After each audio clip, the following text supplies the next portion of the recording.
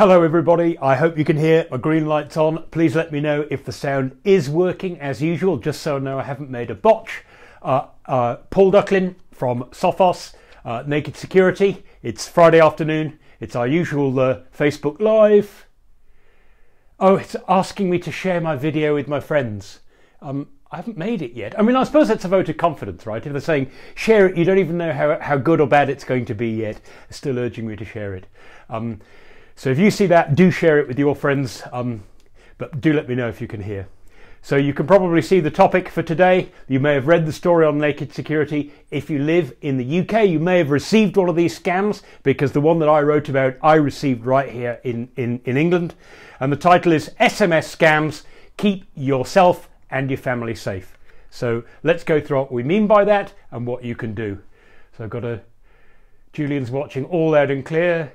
Karen, Adwen, Luann Jones. Many of your names I recognise. Some of them I'm afraid they've scrolled off. On a mobile phone the comments go past pretty quickly. So those I haven't given a shout to, thanks for joining. Karen, welcome back. I know you join us regularly. Who else has just come? Peter Marshall, Karen O'Halloran Cooney. It's fine. Excellent. Well, I'm glad it's fine, because that suggests that you haven't had a cybersecurity disaster lately. So let's go straight on to it and look at what's called SMS phishing, or for short, smishing. Now, if you live in Belgium, I know that the government CERT actually put out a warning about smishing being an upcoming thing in Belgium. Apparently, they've had a big problem with it there. You do get these scams in the US. I know that because several of my colleagues have forwarded me some lately. They're very often parcel delivery scams. You've probably seen those. You know, in lockdown, we're getting home deliveries, and we don't necessarily know which courier company is going to do the delivery. So, we get a message saying, couldn't deliver the parcel, click here to find out more. And of course, we know that things like pizza companies, food delivery, banks, stuff like that, when they're queuing systems, generally, they still use SMS, text messages, even though they're old school, even though they're not internet cool and they're not Instagram or WhatsApp or anything like that. Businesses still make good use of SMS because they work on any device. You don't have to wonder whether the person's got a feature phone or an Android or an iPhone. You send a message and it appears. And here's the one that I received.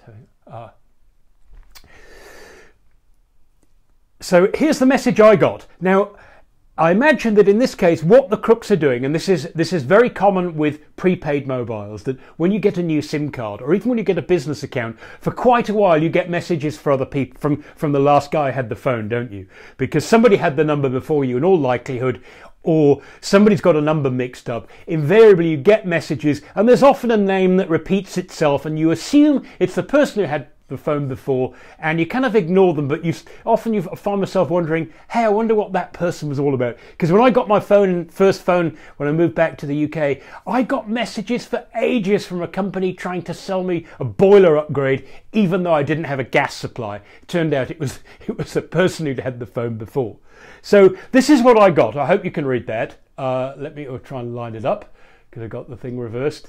It says, Dear Christopher, and it gives my address. It says Ballynagard Crescent, Londonderry. Now, I live in England, not in Northern Ireland. Derry is, of course, at the north western edge of Northern Ireland. So it's unlikely, if you just pick that randomly as a town in the United Kingdom. The population's comparatively small, but that address does exist. I went and looked on Google Maps. It's a perfectly normal looking residential street. I presume they've just plucked it from the map, so if you go and look, it does exist. But presumably the idea is that I'm looking at this, I think, I wonder who this Christopher guy is. Maybe I'll click through the link. So there's this air of mystique, and the crooks are obviously hoping. Now, I hope none of you would click through, because it just looks like somebody's trying it on. But it is tempting, isn't it? Even if your name's not Christopher, you know you don't live there, you think, hey, I wonder what Christopher's order. I wonder what freebie Christopher's got coming. Because it does sound like it's actually aimed at a person, not dear customer or hello or something like that. So the thing about SMS is, A, they're very short. They're only 160 characters. So for crooks who aren't that good at English and who wouldn't be able to construct a realistic email to scam you, SMSs are a complete blessing because it's very difficult to make a spelling or a grammatical mistake in 160 characters. It's easy to copy and paste other people's correct English. And more importantly, the SMSs that you get from legitimate companies tend to use a very crisp, short, stilted sort of English. Lots of comments here. Sorry to be flippant, but you really suit your hair long. Surprised you shaved it. I thought you were bald. Well, it's very kind of you to say so, Richard. I'm quite pleased with how it's coming on. With 6 months more forcible working from home in the UK, I'm wondering how big it's going to get. It's an experiment I'm looking forward to conducting. So as I was saying, the thing with SMS is it's really easy for crooks to get the language right because people expect abbreviations, clipped sentences. They don't need lots of dear so-and-so and hail fellow well met and all the pleasantries that you normally get in colloquial English.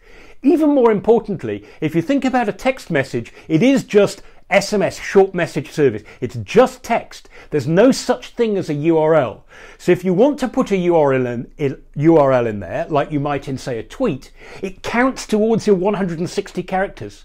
So when businesses send SMSs, they're still tending to use those URL shortening services. And if you look there where it says Londonderry Ballynagard Crescent, the same length of text, the URL is shorter than that. They've used a shortening service, and because legitimate companies do it, even though with a URL shortener you can't see where you're really going, it's all something like xx.test/ and then 4 or 5 characters.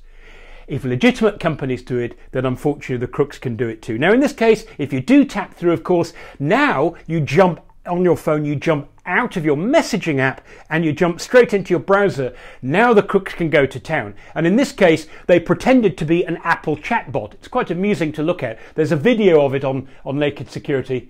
I hope you can see that. I've got the phone the weird way around this way with my camera, so I hope I'm lining that up correctly. Hello, Christopher. Congratulations. Blah blah blah. You're an important person, and you qualified for an Apple 2020 iPhone 12 promo. Everyone's excited about the iPhone 12. Hasn't been announced yet when it's coming out. Obviously, some people are going to get them early. Hey, maybe Christopher was one of them.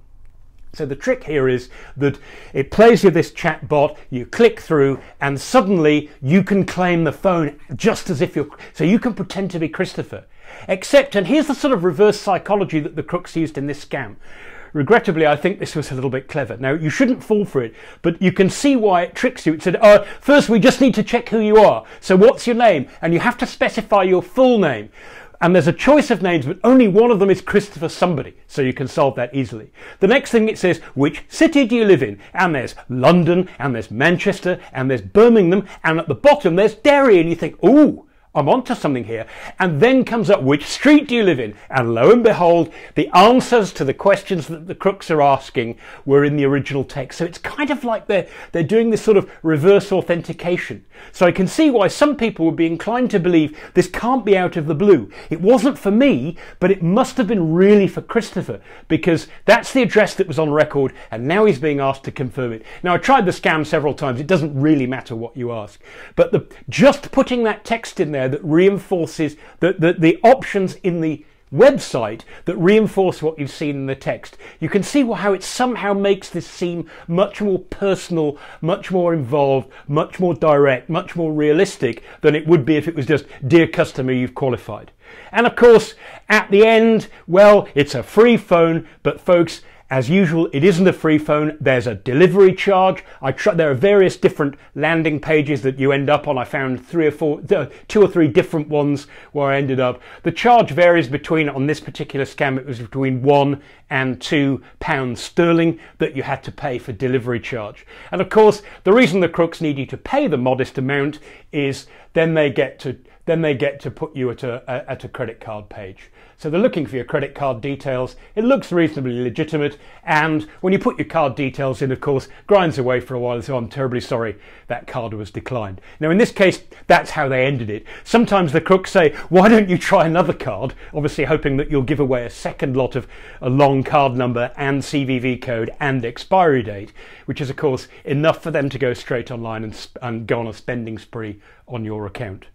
So that's the scam. The idea is it doesn't start with an email. It doesn't feel as fishy as it would be if it's an email, and it has a short link, but that's what SMSs do to this day, whether they come from a bank or a courier company or whatever. They haven't got space to put a huge long URL, so they use a shortening service that redirects you. And the idea is that by telling you this is for Christopher, giving you a bogus but believable address that does indeed exist, and then matching it in the website, you can see the psychology they're using to try to suck you in. So very quickly, let's just see if there are some questions. Just people watching, so not actual questions. Sorry if you've asked questions and they've scrolled off the screen and I missed them. I'm terribly sorry. I can only see the last two things that come up, whether somebody's watching or asked a question. So I suspect I've missed a lot, but don't worry. What we always do with these videos is afterwards go back and answer the questions that we didn't have time. It also means, folks, if you're watching later, you're welcome to ask questions. We'll follow up on questions even if they're asked when you're watching later and it's not actually live. So let's go through the simple tips. We put them on the article. Now, I'm not really putting these here for you guys who are watching now. I'm sure that if you're minded to watch a video like this, you probably know what to look out for already.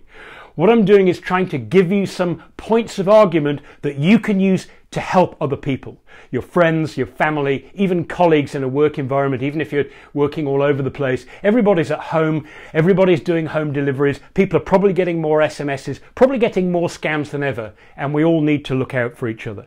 And I know very sadly, because this happened to a friend of mine, a problem that he had, his own dad got scammed by those fake support call guys, not once but twice. There are probably many of you out there who have what you might call at-risk relatives. People, it's not because they're unintelligent or that they're particularly gullible, just they're at risk because they're easily scared or easily excited by things online, and they don't necessarily have the experience to tell the right from the wrong, the good for the bad, the legit from the places that are going to just leech their money. So these tips are really for you to help argue, to bring along other people, not argue with, that's the wrong word, bring your friends and your family or colleague along to make sure that they don't fall for this stuff either. There's also a video I went through the whole scam and made a little 1-minute video which you can find on nakedsecurity.sophos.com. I'll put the link in the video above the video when it's finished. By just watching that, you see how these things typically play out. And by not rushing it, by not just instantly saying, you must put in your password immediately, draws you on towards the point where you think you're just paying £1, and at that point, the crooks have got you. So by showing that video to other people, you may be able to help them falling for stuff like this. So the tips, the advice that you can pass on to other people, I've got 4 tips here. I'll go through them quickly. Firstly, plain and simple, there is no free phone. You'll get free phone offers all the time on the internet, by email, by instant messaging, by text message. There is no free phone. Oh, and by the way, if there were a free phone, you wouldn't have to pay £1 for it, would you? And the £1, of course, is the trick. It sounds like all I've got to lose is £1. In fact, all you've got to lose is your credit card number, the CVV, and enough for the crooks to take as much as they want. So if you see something to do with a free phone, just forget it. It's not going to happen. It never did, and it never will. The second thing is, and I've said this before, keep your eyes open for clues.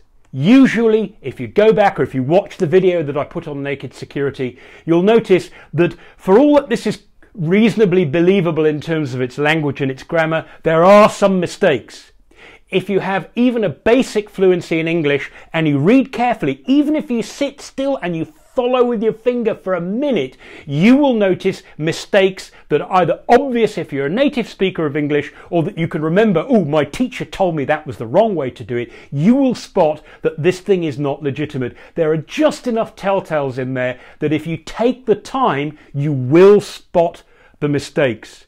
The problem is when you're in a hurry or you're pressurized by the crooks, and at the end of this one, when it comes to actually claiming the phone, there's a little 2-minute countdown, so it puts you under a little bit of pressure at the end. It's when you rush that you make mistakes. So stop, think, connect. As the US National Cybersecurity Awareness guys say, it makes an awful lot of difference. Also, when you can, check where a link is going. And remember that with a URL shortener, that link is where you're going and that website directs you to the next one.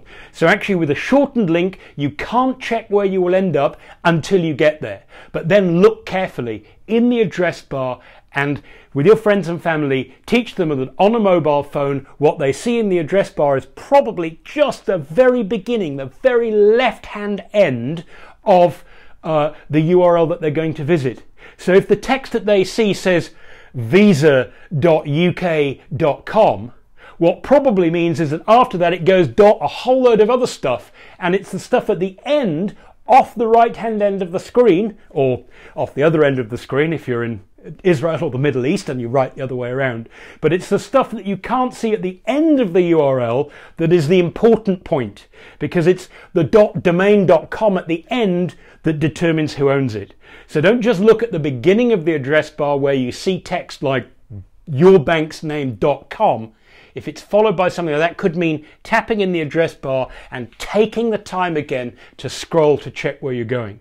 Also, if you are in a browser on your phone, it's difficult to see where a link goes. You can't just hover your mouse over it like you can and just wait a moment for it to pop up like you can on a laptop browser. But generally speaking, if you tap but don't let go, hold down for a little while, then it will pop up and say, show you the link you're going to go there and ask if you really want to. And you can bail out at that point if anything looks wrong. And basically, you need to back yourself.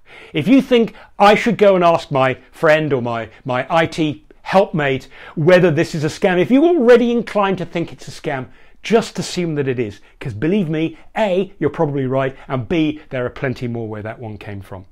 And lastly, particularly if you're doing IT for a business and you've got people mixing home and work as they inevitably need to in these coronavirus times, consider using something like a VPN that lets people from home connect back through the office network so you can control their web browsing, and consider using a web filter. And the flip side of that, if your office says to you, hey, you're going to have to start using a web filter for all your browser, please don't rail at it. Web filtering is not really about surveillance. It can be, but in any well-run company it shouldn't be. Web filtering is about online security and online safety. It's about stopping you going to a bad link in the first place so you don't even begin to get into harm's way. And as I've said before, protecting from the crooks these days, it's not just about stopping malware coming in and landing on your computer or your phone, which wouldn't have happened in this case, right? There was no malware coming in. Cybersecurity is also about keeping the good stuff in so you don't send genuine data outwards. Oh, just more people watching. So thanks for listening, everybody. Just to quickly go through the tips again. There is no free phone. Tell your friends and family. Just ignore it. Skip straight away. Don't even show any interest. Don't go there. It's going to end in tears. Look out for any clues. If the crooks do make a mistake, make them pay for it. If there's a spelling mistake or a link mistake or a company name mistake, or they write £1, in the UK we write our currency the other way around, the pound sign comes first. If they make that mistake, they don't know what they're doing, leave. Catch them out, make them pay for it. Check links before you click them, and consider for a work network using something like a VPN and a web filter, which can stop your users getting into harm in the first place. So thanks for listening, everybody, and until next time, stay secure.